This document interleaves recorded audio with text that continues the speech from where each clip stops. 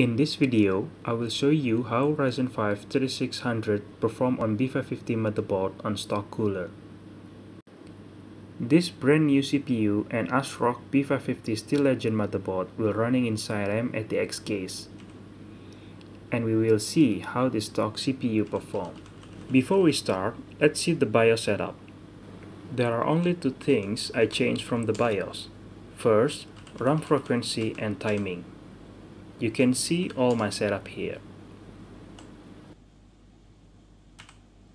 And second, I disable Precision Boost Overdrive. And other things are default. Before start testing, let's make sure that the CPU is running on default configuration. I use Ryzen Master to check the config and change it if I need it.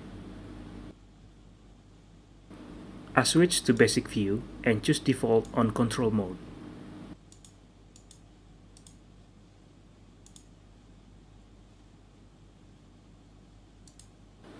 For hardware monitoring, I use Open Hardware Monitor to see some indicator that we want to see. We will see on the graph and how the value is changing. We will monitor V-core voltage, CPU frequency, CPU temperature, and CPU power. I will use Cinebench R20 to make CPU load and use the score for measuring performance. The test will take 4 tests on default configuration and 4 tests for manual CPU configuration. Now, let's see the number on default configuration.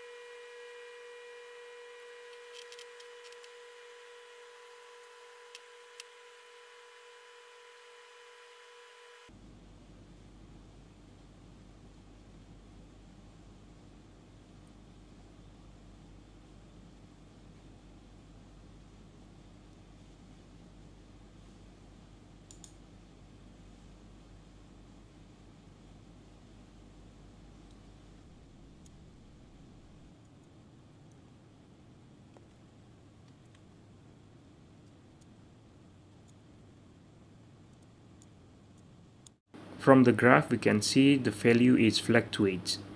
On V-core, the maximum value is 1.34 volts or divided by 2 on the readings 0.672 with average voltage at 1.28 to 1.3 volt.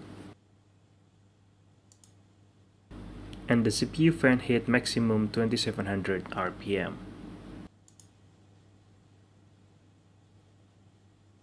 On CPU frequency, we can see that the maximum frequency never above 4000 MHz. It's around 3900 MHz. Maybe it's due to limited cooling power.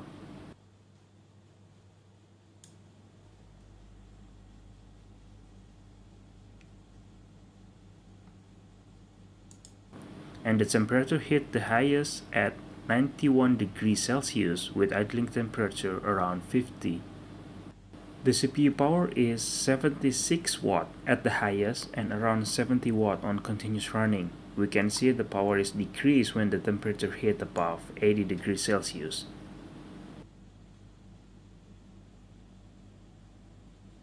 On the first run with default configuration, we got average 3356 on Cinebench score.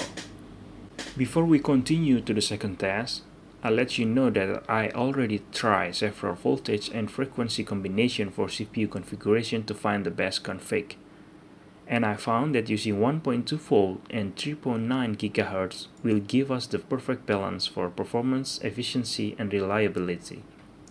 So, let's set the frequency and voltage manually using Ryzen Master and do the same tests with Cinebench R20. When you set the CPU voltage and frequency manually, you can see from the reading that the voltage and frequency will add that value. In this case, 1.2 volt and 3.9 GHz.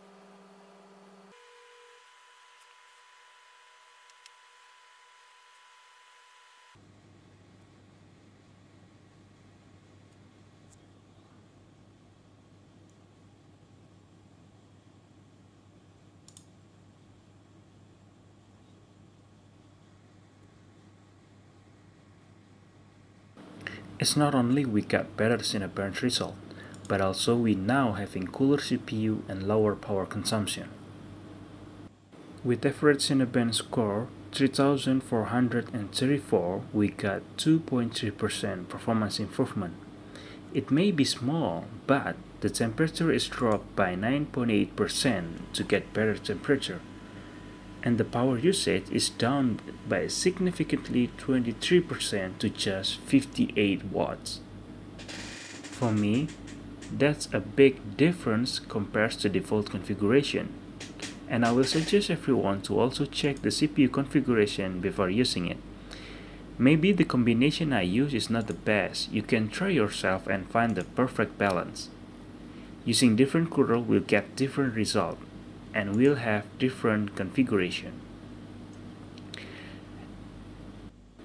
So that's all for the video. It's all about. Any question or suggestion, feel free to drop in the comment below. See you next time.